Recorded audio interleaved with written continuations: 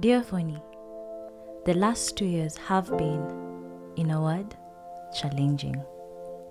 But you have always been able to adapt to new realities. You also saw your family and friends strive to keep their mental health in check despite so much uncertainty. How is the future, Foni? Is climate change still one of your biggest worries?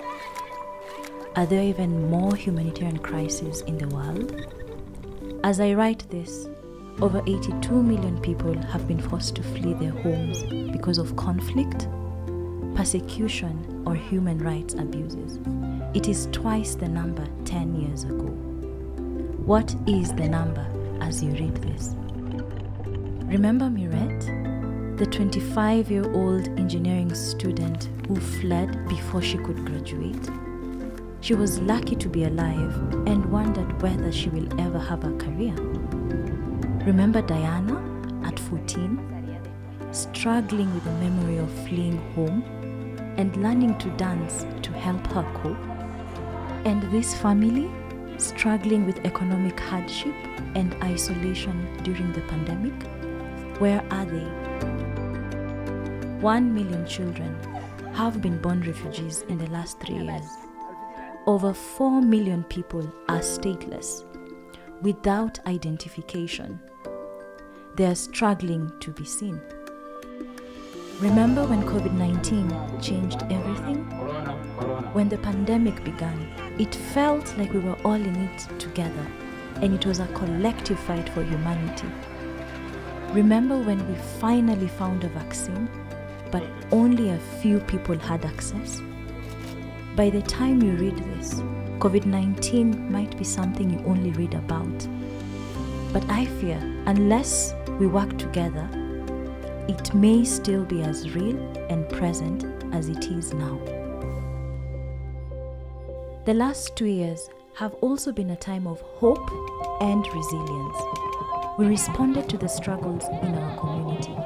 We were fully present, engaged, and sought our own power. We felt welcome and shared so much with the communities that took us in. We were worried about our education and our future, but we kept going. Remember Ibrahim, the teacher who taught chemistry online for refugees so that they would not fall behind on their studies during the pandemic? And this school in South Sudan, where refugees and local students learning together were among the top performing in the country? We have made progress, working and building our future. I hope you are seeing those dreams come true.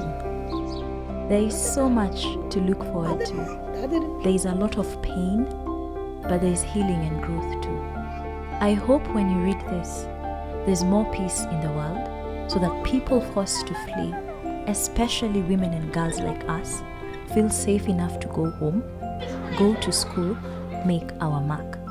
That regardless of our gender, age, race, sexual orientation, ethnicity, or nationality, our rights matter.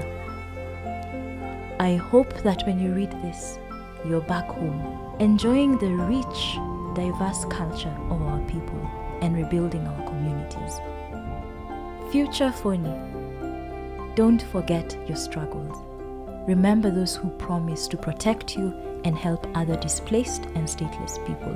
Hold them accountable. And hold on, tightest of all, to your strength and your victories. Yours, Foni.